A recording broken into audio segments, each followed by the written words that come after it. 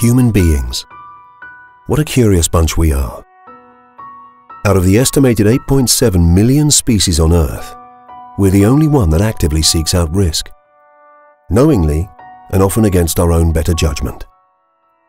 But what if an insurance company could make us more aware of our often risky behavior by not showing how badly we behave, but rather how we don't behave? To start our human experiment, hypnotist Keith Barry was brought in. Young men and women were hypnotized into thinking they were old, and men were hypnotized into thinking they were pregnant. Behavior changed almost immediately. Consideration was given to being more careful and avoiding risk. More thought was given to security. Driving changed, and even seemingly reckless behavior from youths was frowned upon. You stole my brain. This formed part of a larger campaign designed to get people to think about their safety on a more permanent basis.